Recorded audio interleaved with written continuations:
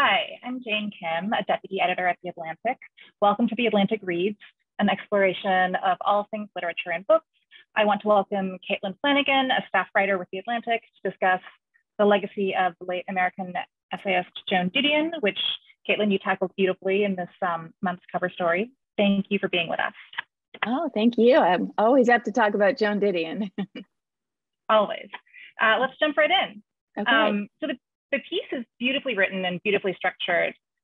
Congratulations. Thank you. I was curious, what prompted you to want to do this kind of literary pilgrimage in the first place, sort of retracing Didion's steps through the various houses that she lived in? Well, I'd known how ill Didion was. I'd known that she had Parkinson's. It was not a secret in any way.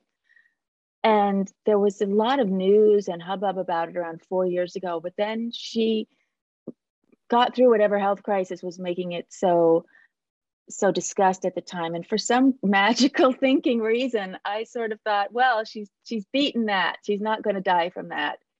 And then when I started getting all this news that she's very, very sick and it's really close to the end, I just, I felt really sorrowful. I felt brokenhearted. I felt as though I wasn't sure what to do with myself a bit. My memories of her, of reading her and of a little bit having sort of contact with her when I was 14 in 1975, they were such big influences on me. And I always thought of her, even though she's so much older than, or was so much older than I am at the time. I guess she stops aging now, but I just couldn't, she always seemed young to me. Even when you'd see her and she was so, she was getting elderly, she was always so physically frail that she kind of aged in some ways, even faster than her disease might have. But I still saw her as this girl in the gorgeous Julian Wasser photographs and in those incredible essays and that incredible just sense of herself. And I just didn't know what to physically do with myself. I wanted to stop her from dying. And can't do that. And you certainly can't do it when you're just a reader, that's doubly you can't do it. But I just thought, Joan Didion loved houses. She loved keeping house. She loved entertaining in a certain way. Someone asked her once, well, why don't you ever have your husband help you with all this cooking? And she said, oh, I can't stand the idea of someone else being in my pantry or organizing my pantry.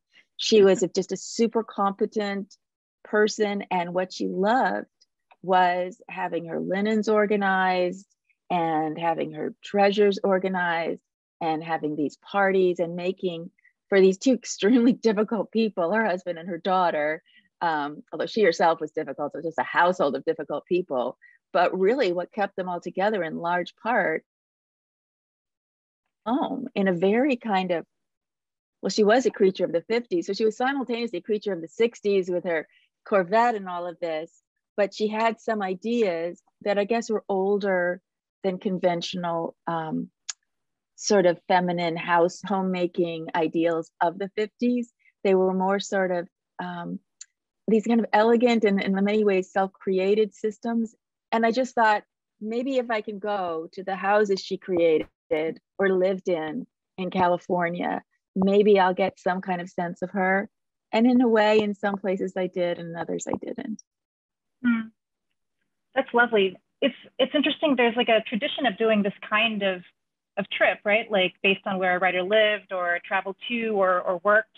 And, I think of the sort of smaller versions of this, like visiting a bar where like a poet frequented, or, bigger versions of it too, like what you did with just kind of tracing, an entire period of a writer's life geographically. Do you think there's a certain kind of writer that makes a lot of sense to do this for, that works particularly well? I think it more has to do with the reader. There's that famous thing where I was going to say it was Lionel Trilling, but it was in conversation with Lionel Trilling when Nabokov said that there's the half of the experience of reading is you have the artist reader, and that person is creating this work of art as much as the piece of paper with the words on it. And I think you can get into a lot of literary theory on this, but we won't. But I think there are just some writers that we feel this extraordinary connection to. And we want to be there. We want to be close to them in some way. And it's often helpful if they're dead, because a lot of times, you know, when we meet writers that we really love, a lot of times they're really dull. I mean, I'm sure I'm super disappointing. Anybody who's read my work and they met me, I'm like, I just a little bit of an introvert. Never. I don't know what to say. I get really caught up in hyper politeness, and maybe they want to see the person who's very funny on the page, and I tend not to do that or be that. But so I think it really has to do with your own connection. You know, it's not that, oh, I've got to go to Harry's bar in Venice. You know, well, that's just going to be wonderful, even if you don't care about Hemingway.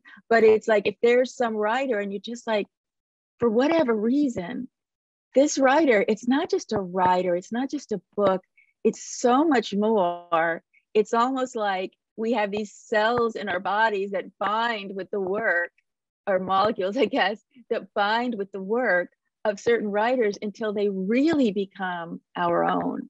And I think in that case, it's almost like you're looking at the home of a relative or an ancestor you never met. It's almost like it can't be disappointing unless you get there. It can be a very grand place, and maybe you don't get the feeling at all of their being there. And then it can be a very modest place. They live briefly and you can really feel it. So right. It's a good question. I think it's always it's very in me, Jane. You know, when I started dating my husband, his family's from Minneapolis. And I was like, well, of course, the first time I went, well, of course. So should we spend the second day going to all of Fitzgerald's houses? And he's like, what? Like, you want to go to the lake? You know, we could go to the museum. And I was like, what do you mean you've never been to all of it? And my father was a writer and historian, so I really grew up doing that.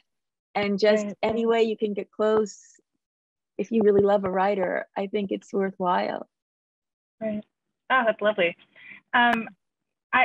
If I could just ask you about the nuts and bolts of your trips, I'm really curious how you planned it out. I'm immediately thinking of the expense report that I still haven't submitted. That's the first thing. Like, don't talk to me about the expense report. I can't figure out this. Okay, go. No. But you mentioned in your essay, you know, at some point Googling, was it the Sacramento house that you Googled at some point? Like, I'm curious. Like, did you just research one at a time? Did you like kind of just take it, one at a time? Go like research, go, come back, sort of compile your thoughts, and then kind of move on to the next place, or was it a little bit more, involved and interconnected than that? It all was very organic in that, because I was 14 and 19. I always say, like, I was moody teenager A of the Joan Didion experience, because when I met her, she hadn't even read the White Album. And right. I was like the 1975 version of every college girl who has her picture in the dorm. But I can't imagine. She was really known, but in a cult way around, in certain circles, very hip, very fashionable circles. She was not a widely read person. So anyways, I learned so much about her. I inhabited her in so many ways that when the internet came along, it didn't even occur to me, well, why don't I look up where she lived? Why don't I see if I can find it just didn't occur to me. And then I thought, well, even as I typed it in, I'm like, well, her house in Sacramento. And, you know, there's always that split second when you click on a link and you're like, I probably shouldn't have done this, you know? And usually it's some hideous, revolting thing. But I just felt very intrusive. And I was like, wow, there's her house. One of the houses she lived in Sacramento when she was in high school. And boy, it's a lot grander than I imagined. And which had a lot to do with my really misreading her early politics, and that she came from this wealthy family, relatively speaking, for Sacramento at the time. And I thought, wow, that's really challenging. And so and then the famous house on Franklin, I know you're a Los Angelino, so I came to LA in 88, and I would cross Franklin every single day. Never occurred to me to look for that famous house she lived in, because she says at the end of the essay about it that it was slated to be demolished because of new zoning. And then I said, what? So then I found the first house, and then I was reading Tracy Donahue's biography, which anybody who wants to know lots and lots and lots about Didion, that's very carefully researched. He had the addresses of all the houses. And so many of them were here in LA, you know. And so I went to Sacramento, which is just, if you love Joan Didion and you love those early essays, go to Sacramento, because you'll see the two governors' houses that she describes in many mansions. You'll see there's her very disliked step grandmother Genevieve Didion was a real power player in Sacramento. So that's like there's a Didion middle school, but it's not Joan, it's Genevieve, and she like set up all these gardens. So you'll see all that. You'll see, you know, in the old governor's mansion where she was initiated into this kind of fancy girls sorority called the Manana Club. And it's almost as though in that older section of the city, you know, everywhere. It's a very dreamlike experience. And then the final one was just taking this drive out to Malibu. And I when I finally got to Malibu, I just felt like, okay, I can let go of Joan Didion. She's probably glad to hear it. But I felt like for the first time in my life, okay, she's now a writer in the past. She's no longer a living person in my sense of writers. You know, on hearing you talk about Sacramento and also reading about it in your essay, like it's true. Like I was so drawn to the way you describe your reaction to the house, the Sacramento one, how you hadn't realized how wealthy they were and her family, and it made me think a little bit like maybe you could talk a little bit about how Didion related to Sacramento as a writer. I mean, she, you know, clearly Sacramento is important to her origin story. And, you know, there's a quality in her writing that people talk about so much. And, you know, one of the reasons why her writing is meaningful for a lot of her fans, you know, this ability to be both very specific and evocative of a particular place, and then somehow also personal and intimate for a reader, like regardless of where they're from. And I wondered, like, how is it, do you think, that being from nowhere, California, as I think you put it in your essay, influenced the way she wrote about place, do you think? Well, that's a really good question. What influenced her so much is that she loved that land so much. It's a politically complicated issue because of how California land was taken and was redistributed, and it's a touchy area. She did not at all explore those aspects of it, but what I hadn't known and found out and sort of talking to people and family members is that I knew that her father gambled. I knew that he was like a gambler, and I know that there's a lot of gambling in her work, especially Play It As It Lays, and there's kind of a figure that's reminiscent of her father, I think. But I just thought he played the tables, and when they were short some money, he would often go and play and gamble. But it turns out his biggest gamble was he was an incredible speculator of real estate. And he would buy these pieces, and he somehow, because he was a generationally old Californian, a Sacramentan, in fact, he bought a big piece of land next to what's now Stag Leap's Vineyards in Napa, which is, you know, just so incredibly valuable. He bought all this land, and he would sell it and make wild profits, because, you know, California land, once you hold on to it, certainly to the 70s, if you've had it that long, you were going to make a huge profit. And Joan Didion's brother who died about a year before she did. I think maybe that's a lot of why she finally let go. Not that you can pick the day and hour of your death, but I think sometimes in lingering diseases, there's a sense of that. He was a major developer, real estate developer in California. And he ran a $1 billion real estate development company. And so there's this sense of the Didions as simultaneously these people who loved California. They loved the rivers, you know, the American River and the Russian River, and how cold they would run in the winter and how wonderful they were to swim in the summer, and the look of the ranch land. They loved that, but they were also destroying California because they were turning a lot of it into, you know, as I write in the piece, there's Joan Didion, she hated nothing more than fast food. What a blight it was. Well, she and her brother sold a beautiful piece of ranch land, and there's a McDonald's on it right in Sacramento. So it's really, but she has this great line that the land belongs to the person who thinks about it most obsessively, who remembers it most clearly, who returns to it most often. And that's one of her magic tricks. Like, well, also belongs to the person who has the deeds on all this land. But it always struck me because that's how my father was with Ireland. We didn't own any property in Ireland, but nobody could own Ireland more than Thomas Flanagan. He just loved it. It was, and I think for Didion, it is that specificity. And she had such pride in her family, things that nowadays we would say, oh, that's not something to be proud of, you know, that your parents are literally settler, not literally, but almost settler colonialists, right, you know, colonists. But she just loved all these generations of hers that had been in this piece of land. And there's just a beautiful memory in, I think it's in the book Where I Was From, about watching her brother run a bulldog of his over land that had been in her family for generations. And there's something very, this is the kind of the magic trick, even though we can stand outside and say, well, isn't that nice for you to have all this land, when we know there was the California genocide was very much took part as well in Sacramento, that tribes are lost through it. But on the other hand, I think, especially in our culture now, we're so transient. The idea of not just a person, but a family being deeply seated in a land, and of returning to something and having it always be there. I think we're always, as people, going to be very, very drawn to that. It's an appealing notion. Yeah, no, I think that's right. It's such a complicated idea, as you say.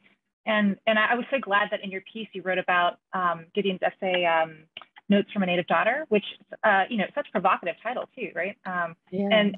And it's, whenever I've read that essay, like, I've always wondered how much she was kind of aware of the myths that she herself was sort of deploying and sort of, you know, kind of making herself a part of in some sense, and creating her own versions of.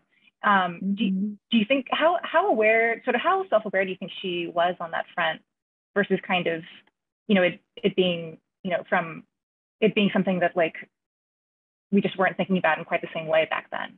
Because it does seem like there's some hints of that kind of awareness in that essay. You know, she sort of does have a little bit of that, like, you know, the focus on myths, and right. that myths are something that we kind of need, and the power of that. I'm curious what you think. Well, it's interesting. In those early years, I don't think she had any awareness at all of, I mean, but whatever notions, I think she thought of myth making, that it was part of the things that families do and that land does, and that it wasn't until decades later, when she wrote Where I Was From, that she began to finally understand that everything she thought was so permanent and eternal was just, and that, you know, she'd always thought, she was such a Republican when she was young, and her whole ethos was that we don't need the government, and, you know, the American person working on his or her own will create the thing, and self-reliance. And then she realized that without the railroads, boringly enough, that were funded by the federal government, California would never have been able to enter the world of commerce in such a large way. So it wasn't self-made by these white families. I don't think, but I think she was definitely, but I think what she was very canny about, and one thing I would tell every young writer, is that if there is no place that's too obscure, it is a bug. What do you call it? It's a, what's the opposite of a bug? Feature. Like a feature, not a bug. It's a feature, not a bug, because there's often a sense that, well, if you're from New York, or you're from you're from Paris, of course you're going to feature that. That just adds to your cool. And I mean, I'm dropping that in from Berkeley every other sentence when I write, because I'm so square. It's like, yeah, but I grew up really cool place. But Sacramento, there's nothing.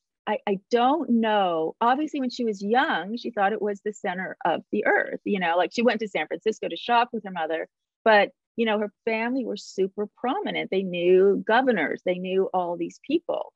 And so I'm sure when she was young, she loved it. And the big cleaving for her was that, and I've got to get someone at the Atlantic to get the rights to run this at college season next year. All her everything she wanted about life was she was going to be from Sacramento, she was going to be in the dancing class, she was going to be in the Manana Club, and she was going to go to Stanford. And even when I was young, growing up in Berkeley, Stanford was like, who would go there? It was just like for dumb rich kids, you know, so oh, they're playing their sports. But I mean, I really remember my dad was a professor at Berkeley, and someone from the department left to go to Stanford. And everyone was like, why would he do that? Like, what's happened to Phil? You know? And then Phil came to his senses and he came back 2 years later. It was just about, it was where rich people went, and you knew everybody and you were in the same clubs and you wore the same clothes and whatever. And all her friends got in and she didn't get in. And she was devastated, absolutely devastated. Not for the modern reason of, oh, I'll never get my, startup incubator going if I can't get to Palo Alto. It was more like, well, this is where the nice, pretty girls from the wealthy families go. And here's the real kicker. She didn't get in because she didn't have the grades. It's like her parents cared nothing about where you went to college or your grades. They were very much about, live your life.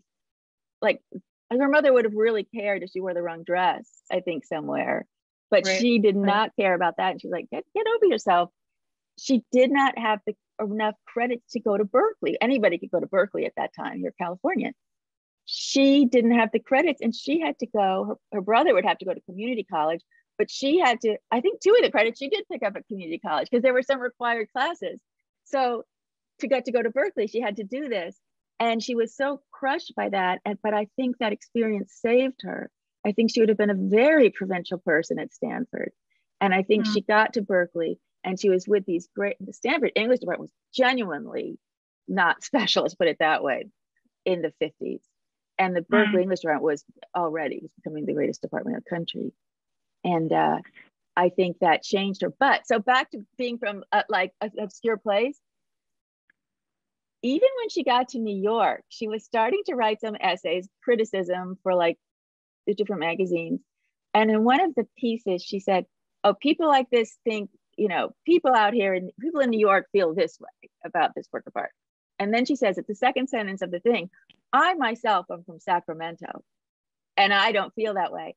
And I thought, okay, that's knowing, you don't, she's been in New York. She's not like, I myself am from Sacramento, she knows that she's throwing down a card of kind of contempt for super elite New York, Manhattan, whatever, even though she adored it, was at the center, would become at the center of it. She sort of used, that's the thing. If I could sell in my small way anything to a writer that I've learned, all the messy, embarrassing parts of your story that you'd like to kind of color correct and airbrush and edit them out, that is the story.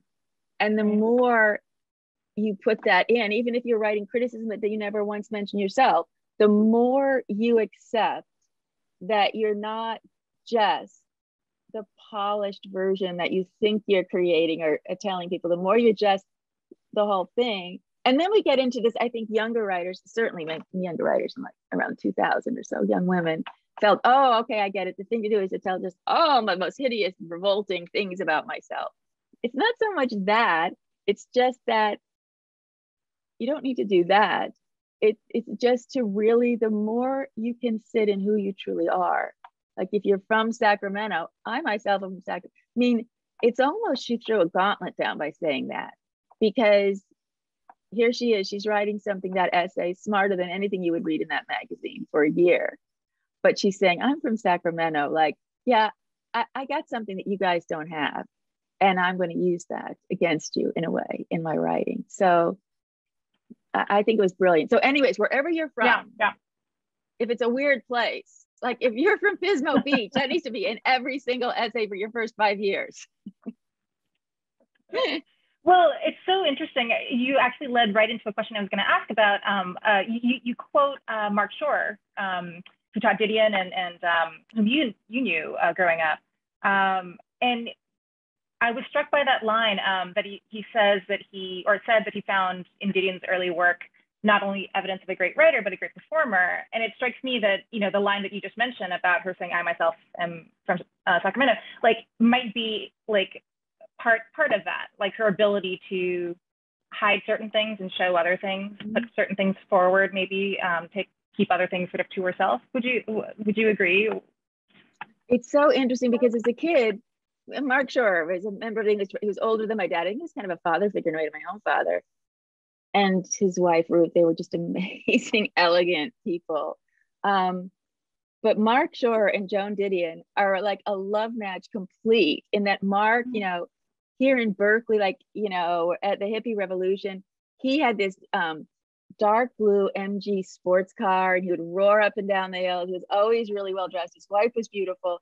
And his daughter, Suki Shore, became a major ballerina, was in Balanchine's company. Oh, And wow. was at one time, I think, prima ballerina for George Balanchine. And so there was a sense that Mark, I mean, we would talk about it with a child, a teenager. When Mark and Ruth showed up for a faculty dinner party, you can imagine like a Berkeley faculty dinner party.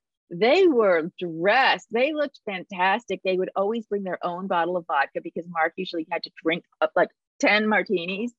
And they arrived places. They weren't your normal, Berkeley, like I got my Birkenstocks on at all. He was really attuned to performance. And Joan, who'd she'd studied ballet just as a girl, and she just had a sense of herself, always had a sense of herself as a very exquisite, beautiful, particular person. And that there were plenty of times when she'd be somewhere and she was one of those people, one of those women who can be the most forgettable person of all and just dress down. And there are other times when she could really make an effect or an impact that she wanted to. And her writing was a constant performance because every other essay you'll think, but wait, wow, she revealed all that. But wait a minute, what is this thing? Why is she at this bar at 10 o'clock in the morning and not wanting to go back to New York? And there's a rip in her hem. What's going on? Well, you reread it all these years later and you realize she's the one who's having the affair with the guy, not Estelle at the end of the bar. Or also, so she just lets out enough to tantalize us. It's given birth to some of the worst writing, Jane. Oh, when you go to like Vanity Fair or like it's really guilty women my age and even down to like the 40s, it's like, well, they kind of like pump up some grand thing like, I was the day of the Met Gala. I certainly wouldn't have gone to the Met Gala on that particular day. Lady, you're not invited to that. Like, that's fine that you wouldn't go because you were not invited to the Met Gala. It's this way, this bad writing. And I used to do it when I was so fancy. I have just all these fancy things that I'll just drop in. Better you don't know more about it. But she did that. She was a real seductress on the page. She's apparently a real seductress in life in a lot of ways, but she was a real seductress on the page. And people read Joan Didion, the early work, and they fall in love with her. They really, like I asked her biographer and I who'd never met her. And I said, when you were writing this, did you fall a little bit in love with Joan Didion? And he kind of looked at me and then he was like, yeah, it's just, there's something about her and that's why I love writing. She's not even alive anymore. And you can read those essays and fall in love with that person. Right. Great. Well, and I mean, the ability to sort of show us certain things and not others. I mean, there's that darker side too. I wanted to move on to Didion's LA house, that period, the Franklin Avenue house. And if I might, I just wanted to read a couple of lines from your essay, which I thought were so indicative. I can't bear it, Jane. Only for the Atlantic, I will allow it. So this is what you write about that particular period. This is the Joan Didion who invented Los Angeles in the 60s as an expression of paranoia, danger, drugs, and the movie business. The Joan Didion who took amphetamines to work and bourbon to relax. The tiny girl who was entirely in command of the helpless artist she inspired. I love that last line. But as you write, in reality, it was also one of the hardest times of her life, which leads me to sort of ask you about the details you include on her marriage to John Gregory Dunn and his anger, his temper that you write about, that passing reference to kicked down doors, which kind of stunned me into sort of rereading some of those passages. But how do those details and Dunn's kind of outsized presence in her life affect the way that you see her and her work? You know, because of the Year of Magical Thinking, there's an impression that this was a marvelous and perfect marriage. It was certainly a unique marriage, certainly times of profound closeness and interconnectedness, profound. But I'd pass the gauntlet now to younger feminists to really work on this issue because I think she was an abused wife. I do. And what we're talking about now is there's an essay in the White Album where everybody remembers this essay. If you've ever read this essay, you remember it. She's describing that she loves the Royal Hawaiian Hotel. My highest journalistic achievement in my whole life was getting the New Yorker to send me to the Royal Hawaiian Hotel for a week. That was like, I'll never top that one. Speaking of expense reports, this other one is just nickels and dimes. I just can't get together. But she wrote a lot about the Royal Hawaiian Hotel and the tall ceilinged rooms and the windows open to the trade winds and all this. And so she opens this piece saying, I'm here with my husband and the baby, which she often called the toddler baby. And there's, frangipani lays and there's trade winds in the palms and whatever. And we have come here, my husband and I, in lieu of filing for divorce. And everybody, the first time you read that, if you don't know what's coming, I so remember lying in my bed at my parents' house, home from college, first year of college, middle of the night, and you see a line like that, and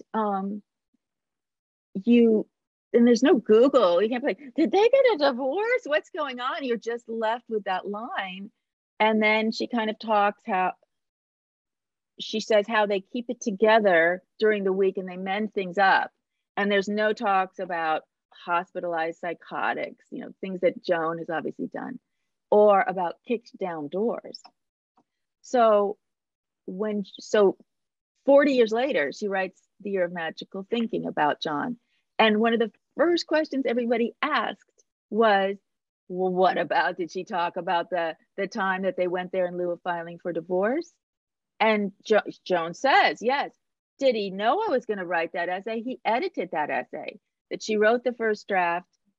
He took Quintana to the zoo in Honolulu, came back, edited it, and she did the next draft. And I want to say, I think that, let alone the fact that I think he was obviously an alcoholic. He was one of the meanest drunks around, legendarily so. His male friends, after he died, would explain it as though it was kind of a foible, a little, ethnic charm. Oh, the Irish, Here's this woman, she weighs like 95 pounds a lot of her life, and he's a big, kind of burly Irish alcoholic. And everyone says they're right. It's so great the way they edited each other's work. I would love to see the first draft of that essay before he changed it. I think that he talked about her main great work is personal. And her husband, who was wildly jealous, no matter what party line there is, oh, envy, never a moment. He's kind of a nobody. I mean, he was a good writer, but nobody, I've read all his essays. I can hardly remember any of them. Except there was one very good one about Okinawa. But she was the great writer. She's the major figure of that, the second half of the 20th century. She's on any list of the top 10 great American writers. On many lists, she is the top. And this guy, this jealous, alcoholic, semi-failure guy, is editing every word she writes. I would have loved to see all those essays before he got his hands on them. Because her boyfriend before him, Noel Parmentel, he too, she just always revered him and his taste, literary taste, and he edited her work. And I think that he edited it for the better in terms of what we, the reader, got to see of Joan. But John had his demons. And I don't know if they ended it just, but the minute a man is kicked, it just shows, granted it was the time, I hope we wouldn't still do this today, that if a woman, tall, small, whatever, But if a woman tells you the fight was so bad that I locked a door against him and he kicked it down, when you just think how terrifying that would be. But it was sort of read at the time. She's said it in a certain way, Hawaii, the flowers, the lays, all of that, that we kind of it almost read as like a mark of passion, which is the terrible, terrible way to ever think of abuse, women's abuse. So I would like younger writers to really explore that relationship. And there's a lot of people who were alive who knew that dynamic well, and some aren't ready to talk about it, but I think it should be examined. Do you think that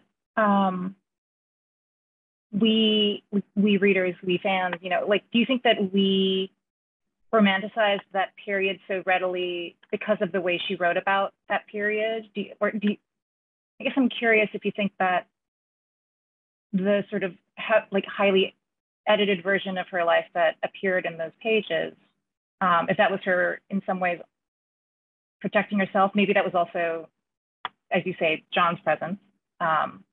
But do you think that it's what we were given or the way that we were reading it that allowed us also sort of to be, not to use an overused word, but complicit sort of in that story? That is a good word, I think. That's a good word for that. I'll tell you, outside of what she explicitly said, she was John Gregory Dunn was a great storyteller or whatever. He knew everybody. He loved inviting people over. And when you read the list of people who would just casually be at their parties, from major California painters, artists, musicians, Janis Joplin shows up from, she just finished a gig at the Hollywood Bowl. Warren Beatty was in love with Joan Didion. Just all these major actors, major directors. And the house is still, have you been out to the house? Next time you're in LA, let's go to the house. Let's please. Yeah. It's right by Runyon Canyon, just across from Runyon Canyon. And it's pretty close to where I grew up, but again, it was sort of different worlds. Yes, exactly. Yeah, because and I lived in Hancock Park my first 4 years in LA, and so I was always driving past that, but I was like, it's not there anymore. But she was I can't believe there hasn't been a biopic yet. I shouldn't say that, some horrible thing will instantly be written, probably by me. Stop me before I biopic again. I've never biopicked, I won't biopic. But she's just this cool creature because she was this incredible cook. She threw these huge parties. She was very careful, served this incredible food. One time, Nora Ephron really pissed her off because Nora's like, I want that chicken recipe. And John's like, oh. And Nora's like, no, I want the chicken recipe. And she got it out of her.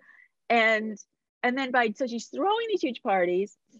By day, she's getting in her car and going to San Bernardino to follow a famous murder trial, or going up to Santa Barbara to follow this kind of dopey think tank that was being founded there. She's everywhere, and people tell me to this day, she explained California to them. No, she created an idea. How can you write about Los Angeles obsessively and never mention a Black person? Right. It's just, Yeah, she did, she interviewed up in Northern California. She interviewed Huey Newton and I think Eldridge Cleaver at one point. And those essays aren't, you cannot have interviewed Huey Newton and not just seen this incredible, hugely intelligent, charismatic person. But other than those figures, very much of them called forward in the moment, she was just recording it and not really thinking about it that much, I think. That's a really interesting way of putting it. I wonder if you could talk a little bit about the Malibu house period era too. You write so beautifully about an orchid nursery that she visited, and the sort of the way that she had a kind of relationship with the man who ran it, who would, you know, sort of let her be and seem to understand that she needed something from being among these flowers, which seemed to sort of almost reflect on the way that she herself was. And I love that scene that you draw when you visit that nursery, and you know it's still around, and like seeing her through the eyes of the orchid growers, and sort of through that lens, was really powerful, and in some ways made her feel like more alive to me in memory, at least, than she did in like other eras and other spots. I wonder if you could just talk a little bit more about that particular trip. Well, this was another thing like that. So she told me about the Franklin Avenue house, that it had was going to be destroyed shortly after she finished writing to be turned into apartments. And there's lots of, I know that stretch of Franklin, there's lots of really crummy apartment buildings where there were obviously once great 20s houses. Yeah. The block, the zoning ends at the exact block where her house was. So it's still there. And then about this wonderful, just incredible essay about, it's the final essay in the White Album. It's kind of about when the fever broke, all the problems that she'd been having emotionally and psychologically. She moves out to Malibu, and there's an orchid nursery. And this was in the days, I did a whole, like I really went to school on orchid growing because it's such an interesting topic. Because now we get them at Ralph's for like what, $4.99. They're everywhere. Right. And it's hard to remember, like there was a time like, oh, if somebody had an orchid, you know, wow, that was like a very rich person might have orchids. Or like a super old lady would have like this tiny little greenhouse window and have her orchids. But because now we just clone them. They come mostly from Taiwan, actually, and they come over here in a particular stage, and then they get to the States and they get flash frozen for some reason, which forces them. It's just totally unwonderful and unbeautiful process. And that's why they look exactly the same. You'll go to like Trader Joe's and they're all exactly the same. They're big white moth orchids. But in those days, people were propagating them by hand and making hybrids. And she said she'd always loved a greenhouse, and she'd always been thrown out of greenhouses when she was little. But she, right across PCH, you know, in the canyon, there was this orchid nursery. And she didn't even know in the beginning that this is one of the main orchid nurseries in the world. And that these were not flowers you just bought for a few dollars. These were sold for $10,000, $100,000. And there was this very gently, she describes him in words that I thought, I wonder if you would use words like that anymore. But she described him, he was Mexican, as having a kind of a courtliness and otherness, which I can totally imagine. You know, I know men like that, Mexican men like that, who are, you know, so it's sort of like, oh, that she's using a stereotype. And it's like, well, I do know men like that. And they developed the perfect kind of relationship for her. It's that they were both there at the same time. She could just be there for an hour. She just loved the quality of the light, the humidity, all of these orchid blossoms trembling in the gentle air that might come in when the door opened. Just a totally incredible space. And then the day after they left Malibu to go to stupid Brentwood Park, I did not follow them to Brentwood Park, beginning of the end. Nothing interesting has ever happened in Brentwood Park. I mean, like what? I don't know. It's just for suits, isn't it? Really? But of course, whatever. So in the end, the whole thing burns down. And it's right when Amado has finally saved up enough money. He just bought it, and the whole thing burns down with all the orchids in it. And I thought, oh, isn't that terrible? I've always, all my life, I've just loved reading the part of the essay where she's looking at the orchids, and just the idea of being in a space with someone, just companionably, where you don't have to talk, you don't have to perform in any way. And that every time she left, he would give her some orchids. And then it burned down. It was destroyed in the big, huge 70s Malibu fire, when, like, you know, birds were exploding in the air and the horses were racing. People were waiting on the beach to be rescued. And then I found out, wait a minute, he rebuilt it. It's still there. So this was what was so dreamlike to me, Jane. It's like, wait a minute, It's like you've been wearing the ruby slippers all along. Wait a minute, that the Franklin house is still there. It's like 3 minutes away, 9 minutes away from where I used to live. I pass it anytime I go to Runyon Canyon. And then wait a minute, the Malibu orchids, they rebuilt the nursery. And, we just drove up, we went up a canyon road, and I just felt like I was in a dream. And I just stepped in there and saw these incredible orchids. And the man who runs it now was trained by Amato, knew him well. And he sort of said, what brings you here? And I said, well, there's a writer called Joan Didion. He said, Joan Didion, and I just felt, it was incredible. And then we drove out. There's usually if I'm going for some fried fish in Malibu, I'll just go to the Rio Inn because I don't want to drive very far. But she was in Trancas. She was almost all the way up to the Ventura County line. And just beyond the Ventura County line, there's a place called Neptune's Net, which is a wonderful outdoor, has some indoor space place where you can get some fish and feel the ocean air. People on motorcycles are always pouring in. And so if I can give our listeners the gift, it would be like, if you love Joan Didion's, take a Joan Didion day, go to her house in LA proper, go to her house in Malibu, buy some orchids. And here's a really sad thing I heard. When she died, lots of her close friends who really knew her sent orchids from that orchid nursery. But by the time they got to New York, they were all dead. Oh man. Yeah. I wonder if maybe we could, I can ask you a couple of the questions that came in through, like over email, some listener questions. Reader mail. Reader mail, that's right. Here's one. What was the one question that you still have that you didn't have the opportunity to ask Miss Didion? Where did it come from?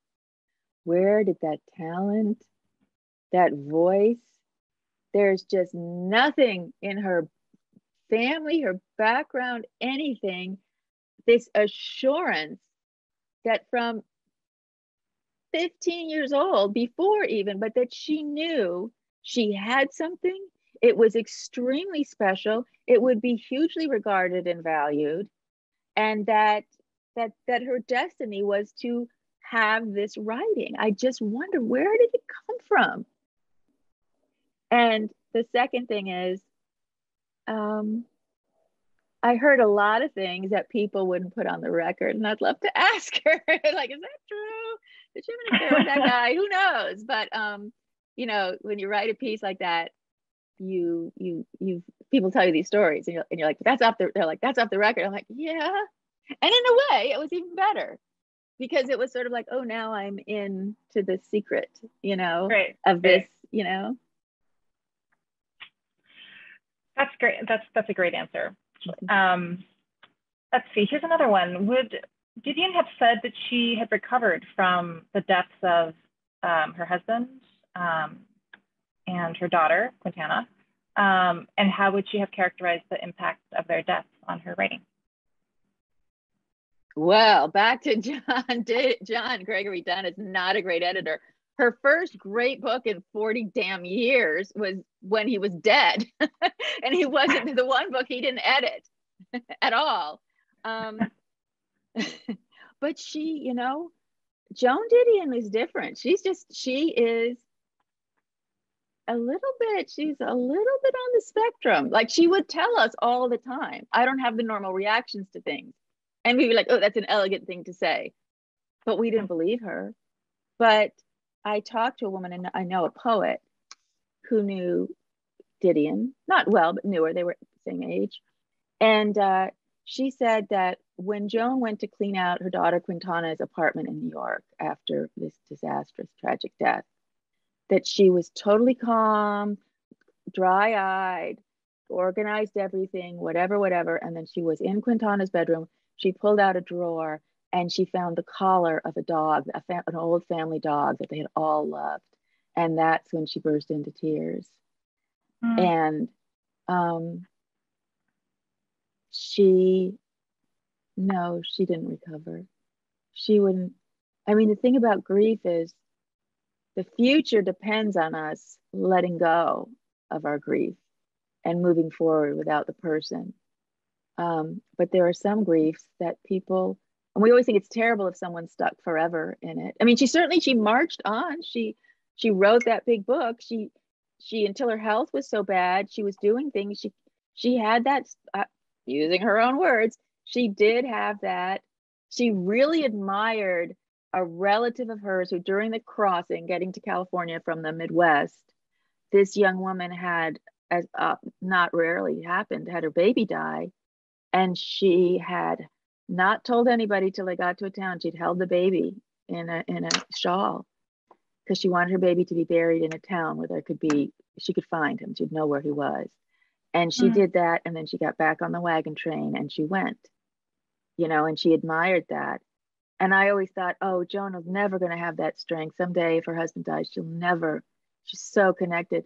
No, she had that strength, but yeah, she wouldn't have wanted to recover in a way. Oh, that's heavy, but it also kind of it connects to some of the stuff that we've been talking about today. That might be a good place to end.